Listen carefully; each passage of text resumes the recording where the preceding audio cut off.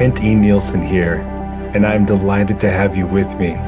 Christ came into the world to do the will of his Father, and he prepared a way for you to do likewise. Join me to put him first in your life, receive the fruits of godliness, and realize your divine mission to be like him. You were born and commanded to do greater works than he did. Now let's go to work. Hello and welcome to Jesus is the Mark. I'm grateful to have you here. I'm going to be reading from the post 30, My Plan Gone Awry. Continuing with the story that led up to my hospitalization, this is the last post in this series of posts, even post 25 through post 30. On my drive to Salt Lake City Temple, I decided I would approach a security guard and tell him my plan. I would then go to the temple entrance and present my temple recommend, showing I was worthy to be there, even though I was not dressed in my Sunday best. Then I would turn around and go to the church office building to visit with the general authority or set up a time to meet with one, using the number and passcode I had obtained earlier that day from the Missionary Training Center president. I followed through with my plan, but ran into some hiccups. First, the security guard said, "You seem like a wise young man." Then he advised me to not go through with my plan, to which I didn't see any harm, and I proceeded with my plan. After leaving the temple check-in, I ran into a sister missionary I knew from college. What seemed like out of the blue, she said, "You should go home and take your medicine." Flabbergasted, I pointed at her name badge and said, "You don't have to be a missionary to represent the Lord." I bid her adieu in a hurry to catch the office building before it got too late. As I was leaving the temple grounds, a different security guard approached me and asked if he could ask me some questions. I accepted his offer. He asked what I was doing there. I shared my plan with him. He then advised me not to proceed and said they are leaving soon anyway. I then wanted to bolt to catch them before they left, and he asked me, "Would you like to see the prophet?" Wow, now he's talking. I thought, this is amazing, straight to the top.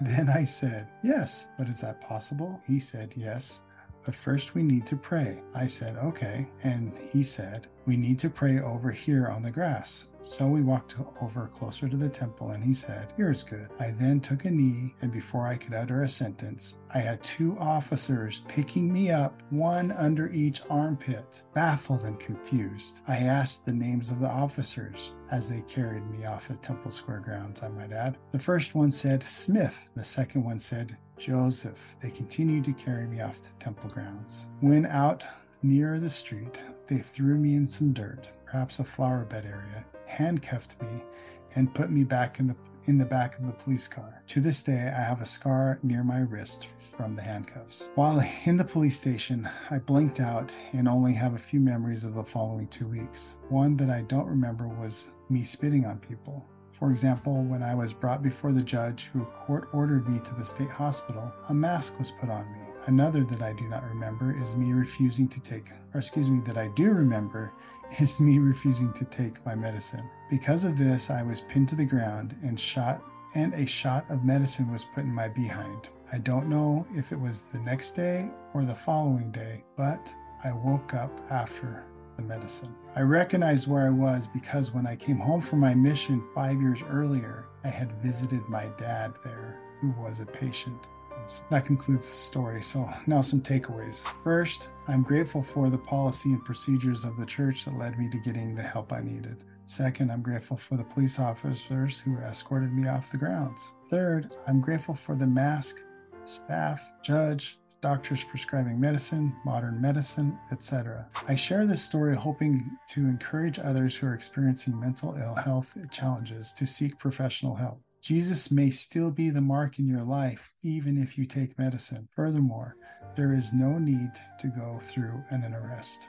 There is power in modern medicine, and you can fully function in society and in your faith with medicine. This does not mean you'll find the right dose in a few days, months, or possibly years. But as you continue to be open and seek help, others will rally with you to be made whole. I also share this for others who have loved ones who are struggling with mental ill issues. This isn't a matter of praying more or reading the scriptures more. I did those things regularly and strove to keep the commandments the best I could.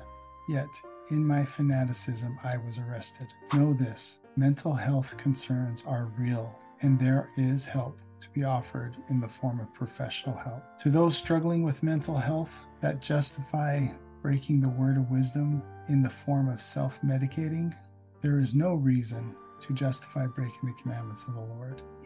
His commands are not suggestions.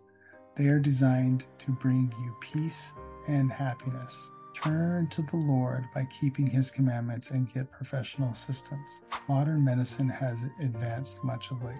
For example, when my grandfather was in the state hospital, he went through electroshock therapy that was really rough on him, and he chose to self-medicate by breaking the word of wisdom.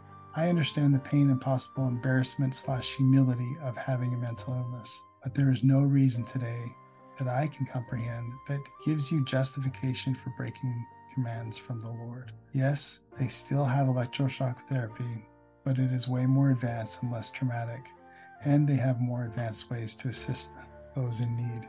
The bottom line is, the world is not out to get you. Others really want to help you. Receive the grace of the Lord through medical professionals and continue to strive to keep the commandments to the best of your ability. So, was it a plant gone awry? Yes, according to my dictates. But thankfully, God's wisdom is greater than mine. He prepared a path to bring me closer to him and to get me the professional help I needed. I close with a huge thank you to those who dedicate their occupations to serving others, from policemen to judges to doctors, nurses, and staff. In the name of Jesus Christ, amen.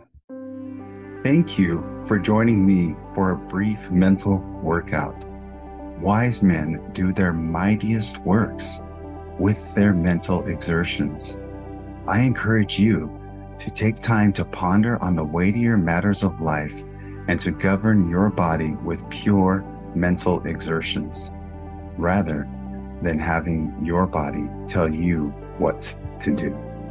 You are welcome to connect with me further at my link in bio, where you can access my book, my social handles, my latest creative updates, and even request coaching services via email.